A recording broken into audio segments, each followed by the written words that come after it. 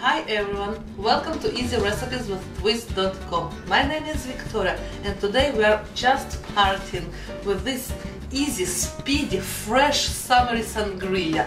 So, let's get started. For this speedy sangria you will need red wine, I love to use Merlot, orange juice, orange, apple, strawberries, and some kind of sweetener. I like to use agave syrup, or this is a maple syrup.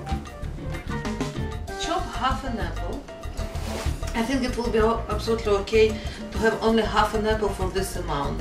If you use more wine, just add more fruits.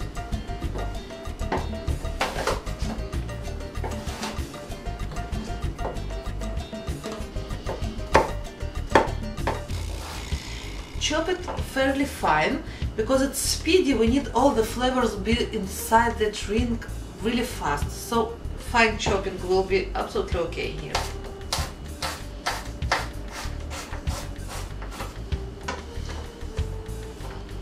In the bowl I already have ice cubes and I'm adding everything to the bowl. Now add the apples to the bowl.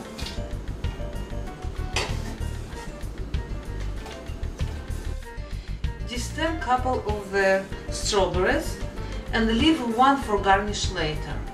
And I'm going to chop those finely as well. And when I say chop finely, I mean it finely, very fine. Almost crush it.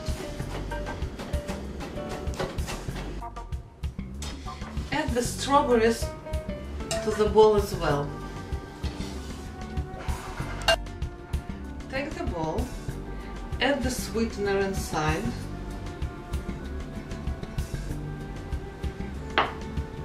orange juice and wine.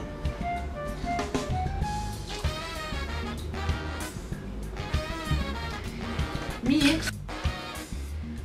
Let it stand inside the refrigerator for 10 minutes or so, or you can drink it as it is right now.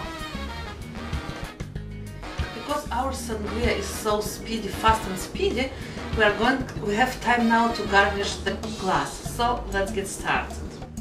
Slice thin slice of the orange.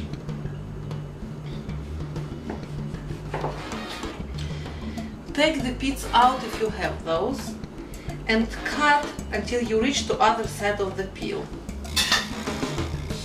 like this. Now twist the orange and make beautiful curl and put it inside the glass. It looks just beautiful. Add the drink with the fruit.